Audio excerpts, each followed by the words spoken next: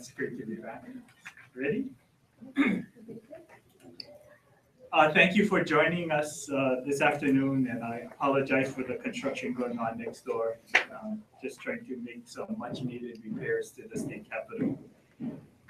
We had a very productive trip to Korea and Japan.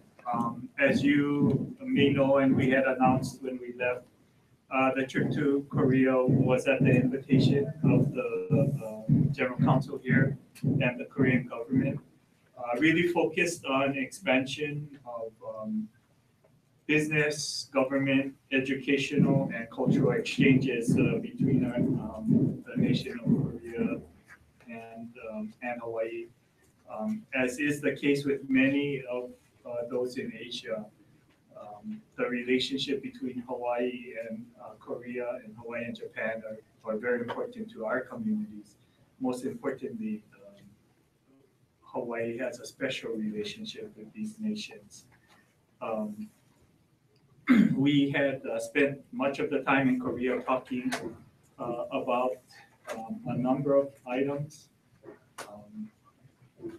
100% renewable in 2045 goal is certainly something that the many in Korea and Japan are very aware of, and they are very interested in being part of. We did have the opportunity to talk about ways that we could collaborate in achieving those goals and roles that the government as well as the private sector in Korea can participate in our efforts to be 100% renewable. Travel and hospitality is our number one industry, and some of our time there was focused on that. As you all are aware, Jin Air will be starting service to Hawaii in December, which increases the number of seats. I think most importantly, it does allow us to get more visitors from Korea to Hawaii, and there's lots of excitement in Jin Air starting service to Hawaii.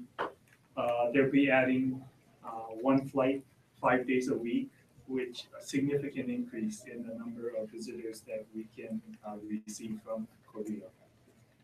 I also had the opportunity and presented a wreath at the War Memorial in Korea. Once again, Hawaii was overrepresented in the armed services that participated to defend Korea during the Korean War. And I can tell you that government and business leaders are very much aware of Hawaii's participation and sacrifice in the war to protect their independence. Also had the opportunity to meet with Seoul National University. So Seoul National University is the Harvard and MIT of Korea. Very good conversations. They are interested in faculty exchanges, student exchanges, as well as the opportunity.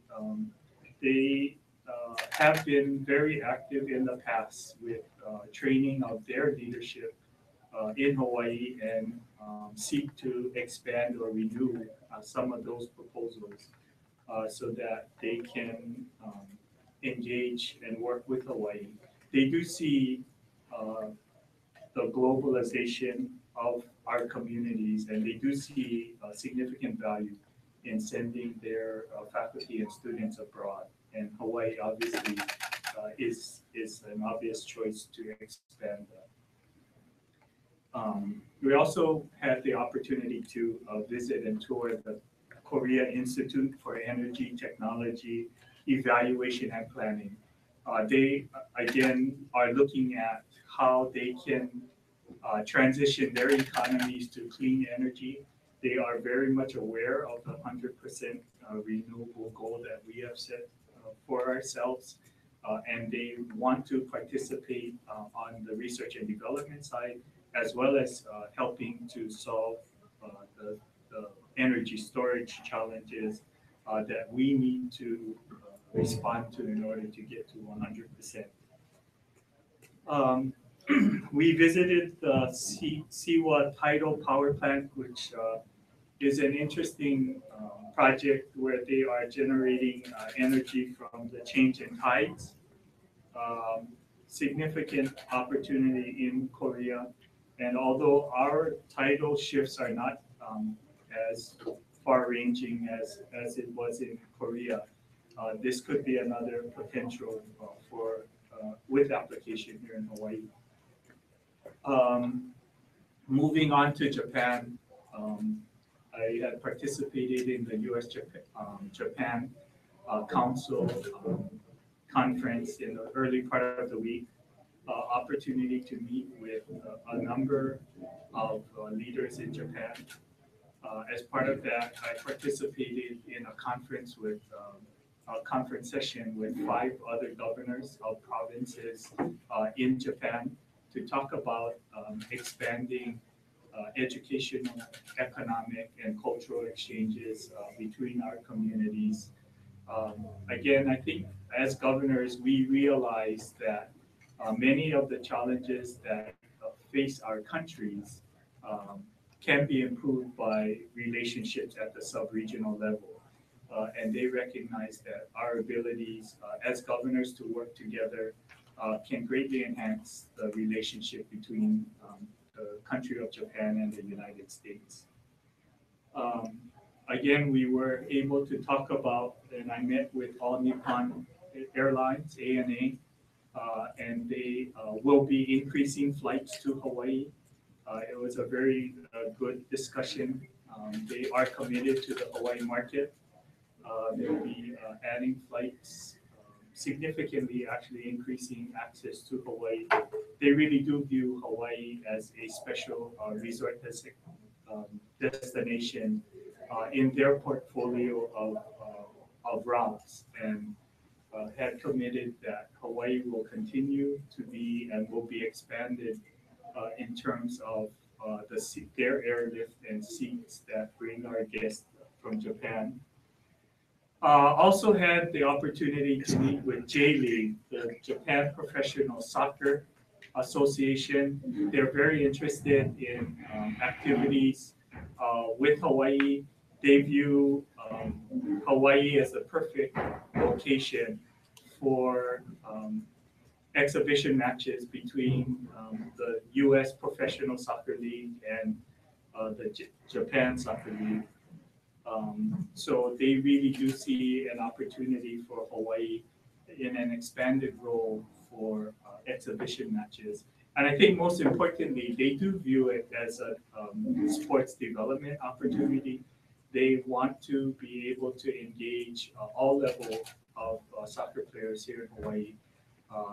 They are aware and they would like to see enhanced activities between the youth soccer programs in Hawaii and the youth soccer programs in Japan, leading up to interaction at the professional level. Also had the opportunity to meet with the Japan-Hawaii Parliamentary Friendship League. You know, Hawaii is the only state in the country that has a relationship with members of the Diet in Japan. They recognize that the whole U.S.-Japan relationship is most important, and they do view Hawaii as different than any other state. We have a friendship league with both the upper house and the lower house in the Japanese parliament. And I did have a follow-up meeting with both of those organizations to talk again about how we can help our countries be more successful in building a strong partnership and relationship moving forward.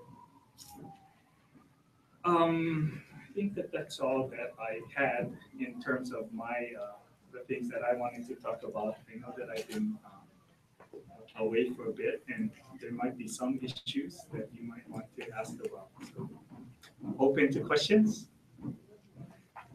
Governor, to touch on the renewable energy initiatives that you discussed in Korea, we've been working on a series called Priced Out of Paradise, where we've been talking with different local economists about some of the things that are driving up the high cost of living in Hawaii, which comes as no surprise, of course, to anyone. And they talk about housing costs, of course, being number one, and number two being our electricity rates. Yes. One of the conversations that they had as it applies to electricity and renewable energy is that perhaps the state's drive to go green, these efforts to try to get renewable energy initiatives underway, they have ignored attempts to, in the meantime, bring down our kilowatt per hour price. And one of the things they said could do that is natural gas. Can you talk about this administration's viewpoint on that? Yes, and I've said before that in terms of electricity production, I do believe that moving to LNG would be a distraction, that we are looking and seeking regulatory flexibility from the federal government so that we don't have to make investments in our electricity infrastructure to accommodate a transition fuel that would be phased out over time. So yes, I am aware. The flip side of that, for the first time, we are getting proposals back for renewable energy sources that are pricing below the cost of generating electricity from oil. So I do believe that we can pursue the 100% renewable and bring down electric utility costs at the same time. The flip side to that, of course, is rising housing costs. And we live in a state where it has been clear that we lack the necessary housing units. I know HUD released a report saying that an additional 66,000 housing units are needed by 2025. There clearly is a lack in affordable housing, as we've seen as a result of the increase in our homeless population. Yes. But there's also been a lack in workforce housing as well. What are some of the solutions that the state, your administration, is looking at to address this growing need? I do believe that we need to be focused on housing at all price points.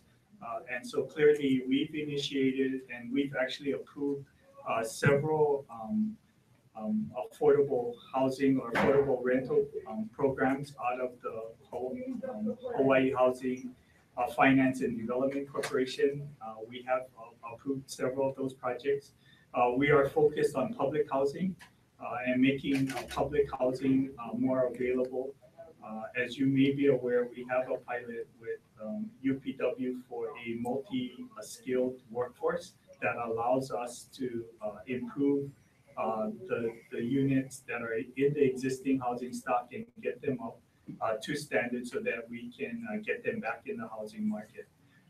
And again, we will be looking at initiatives in the next session to expand access to both rental assistance as well as looking at policies.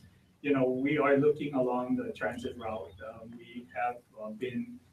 We had requested and been authorized by the legislature to have a planner assigned that would be looking at transit-oriented development along the transit line. And so we'll be looking at opportunities for state parcels that can be afforded and made available for housing specifically. Mayor Caldwell just returned from DC and expressed some concern about the funding issue and how the feds were maybe going to hold back on some money unless the council pushes through the excise tax extension. Any thoughts on that? Well, you know, I am committed to finishing the rail transit project. You know, I think I signed the bill that allows the council to raise the tax. You know, it really is in the council's hands in terms of providing and assuring sufficient resources to complete the project. There's also some talk about possibly having to end it at Middle Street. What do you think about that idea? Well, for the most part, transit is a county issue, and I think it's really in the hands of the mayor and the city council at this point. Segueing into homeless questions, we were talking about housing.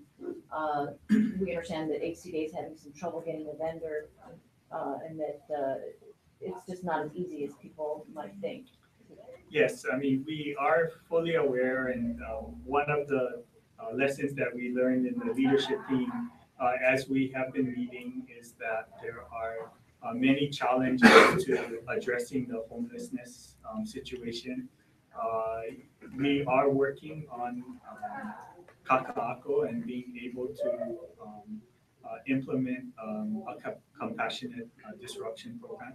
And we'll be making a specific announcement as soon as we work through the details For Kakako. for Kaka'ako.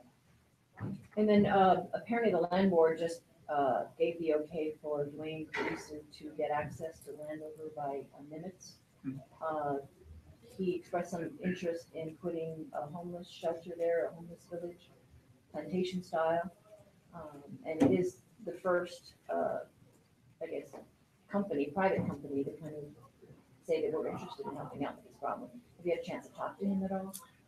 We don't have any information. I don't personally have any information about what their specific project, but we welcome the engagement of the private sector. We do know, and we have consistently said, that the homelessness challenge is something that we will all have to be committed to resolving. I'm glad that the private sector has taken an interest and look forward to working with them and understanding more specifically what their proposal would involve. On that note, has the state identified, because I understand you guys have been in ongoing conversations to find potential state lots that could be used for this purpose of transitional or emergency shelter housing? Yes, we are still working through that. We'll be making an announcement soon. Again, we're working through the details. Again, as we had said, there are many gotchas in existing rules and regulations that will bring up challenges, but we're very close to being able to announce specific plans to move forward on state parcels. Is there any way you could facilitate something with the Nimitz parcel, if it's feasible to put something there? My understanding, Dr. Scott, that was not one of the parcels That was not right. That was not one of the specific parcels. It was actually included in part of our original survey. So we had identified a number of sites that we believe could be used for accommodating the homeless. So, like I said, we don't have any specific information about what Dwayne is talking about. So I think as we learn more about what he plans, we'll be able to determine what assistance specifically he needs from the state. Were you anticipating that HCDA would have such difficulty getting these bids filled? I mean, when we talked about going into Kaka'ako Makai and the necessary coordination between the state, the county, federal, private businesses, and how pa'a that was, how secure that was.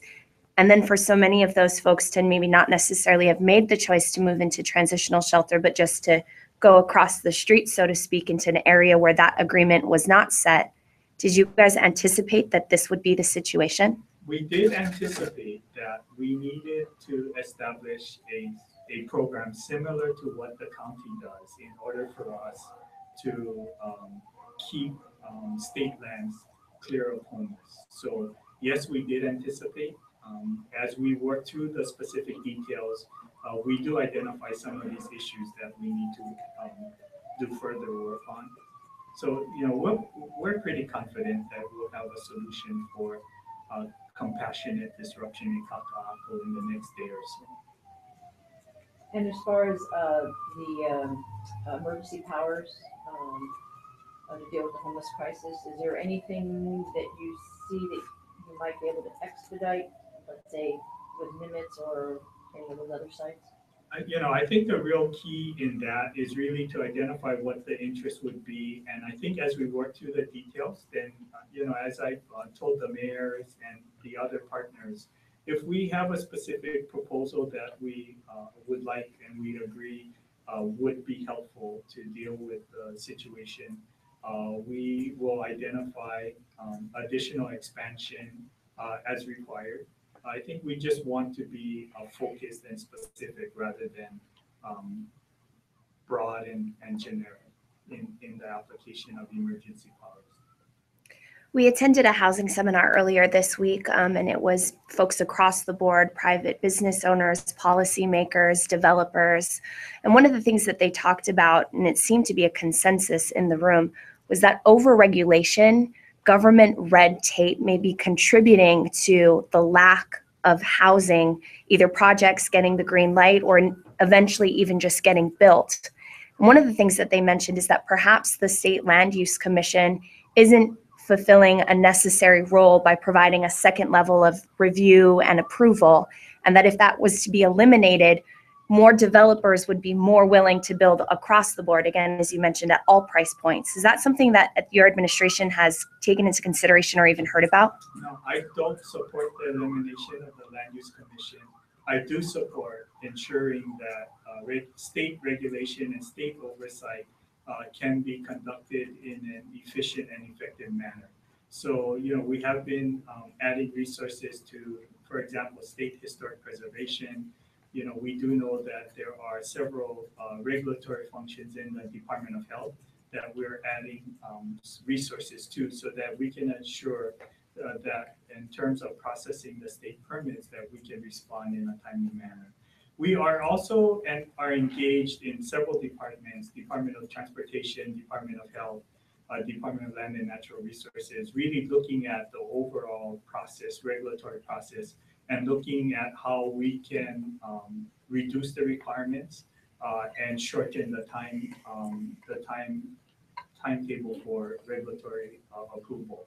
So all of those are things that we have currently in process to ensure that the state part of approvals can be done in an efficient and effective manner. If we were to shift gears to talk about TMT, an announcement came down earlier this week that their intention is at some point this month to return to the Mauna to at least allow construction workers to repair equipment that's been sitting up there now for some time. What are the ongoing discussions? Because again, the last we had spoken with you, they had said that they were not going to return to the summit unless they had assurances from the state that they could do so in an unobstructed way and in a consistent manner. Yes, we are committed to enforce the law and ensure the project's access to Mauna Kea as required to implement. They have informed us that they would like to go up, as you said, to deal with some of their equipment and enact repairs on some of that equipment as required. And again, we are committed to providing their safe access. Our focus is really on ensuring that there is safe access for everyone involved, current employees as well as any that would be contracted to provide services on Mauna Kea. We have been in discussions with the project, and we have been in discussions with law enforcement, both state and the Big Island, to ensure that we have the personnel needed. And so how does this look different than the last time they attempted 7 months ago?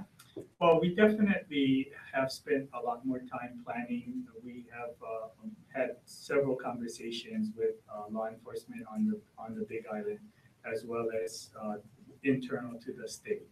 So I think as we get a clearer understanding of what they would be proposing to do, we will be better prepared to respond with a potential number of protesters, as well as any other activity that might occur. Lack of law enforcement personnel was cited as one of the concerns the last time, and so I'd be remiss if I didn't ask the National Guard question yet again. We are committed to ensuring the personnel needed to provide safe access to all of those who need to get to Mauna Kea. And that includes those that would be involved with the 30-meter telescope project. So is that a yes that you'd consider sending in the National Guard? We are committed to provide the resources necessary to assure safe access to Mauna Kea, whatever that entails. Governor, have you had any conversations with the National Guard about it? No.